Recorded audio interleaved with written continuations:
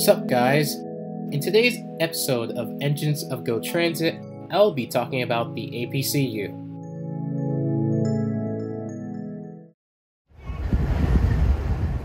Before I start though, I should mention that the APCU technically wasn't an engine while on Go Transit, but it does count. Also, I will refer to it as F-Unit APCU, as the APCU can be any unit model. Anyways, let's continue. Go Transit's APCUs didn't actually start on Go Transit, rather they started on a lot of different railroads. APCU 900 to 908 were originally built for Ontario Northland, numbered in the 1500s, and were actual engines. They were either EMD or GMD FP7 units. APCU 910 and 911 were former Milwaukee Road units numbered 63A and 104A. Again, they are FP7s. They were then purchased by Chrome Crankshaft. The first 5 APCUs 900 to 904 were purchased by Go Transit in 1974, converted to an APCU, and numbered as 9858 to 9862, but were then renumbered as 900 to 904. The next 4 APCUs 905 to 908 were converted as well, but were also renumbered from their previous numbering in the 1500s before arriving on Go.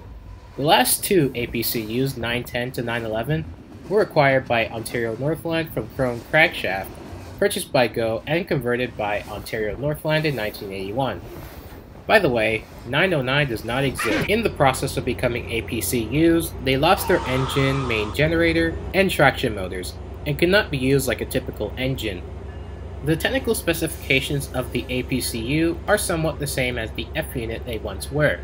The APCU came at a length of 55 feet 2 1/4 inches, a width of 10 feet 8 inches, and a height of 15 feet.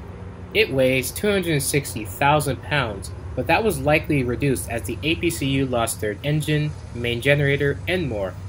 They were equipped with a General Motors 600 kilowatt 16V149 powered AGP system, and could provide electrical power to a 12-car train.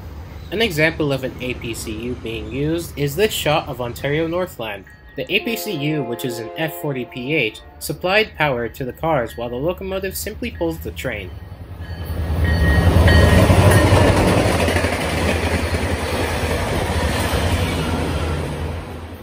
Anyways, Go now has 11 F-unit APCUs.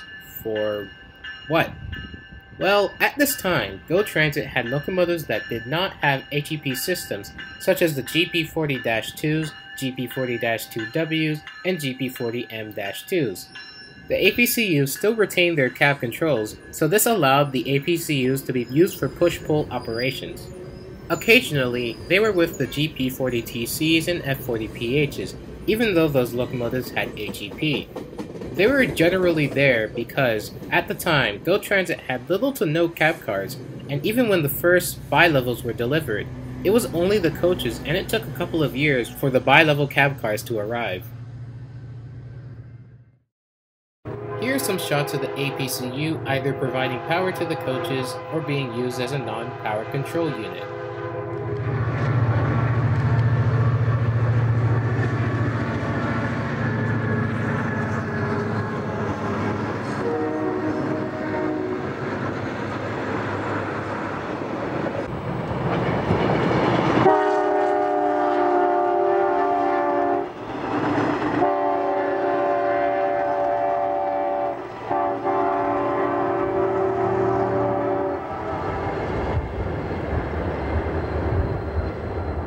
Over time, the APCUs received ditch lights.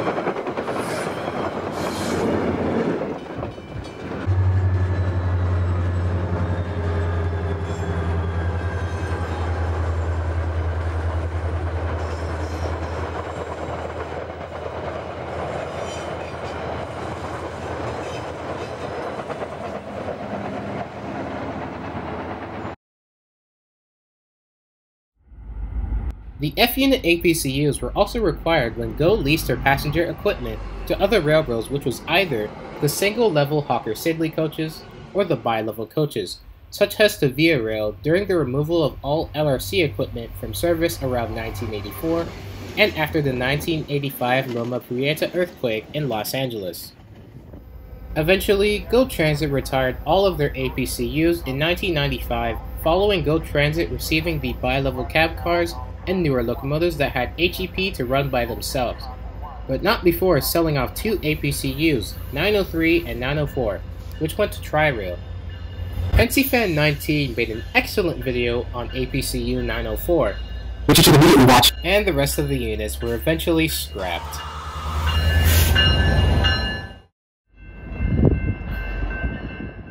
These APCUs served well on GO Transit, and even after their retirement from GO, one still stands in Florida. These units aided not just GO Transit in its success, but other passenger railroads in their shortcomings. The APCU has made a mark in the history of GO Transit, the commuter railroad of Southern Ontario.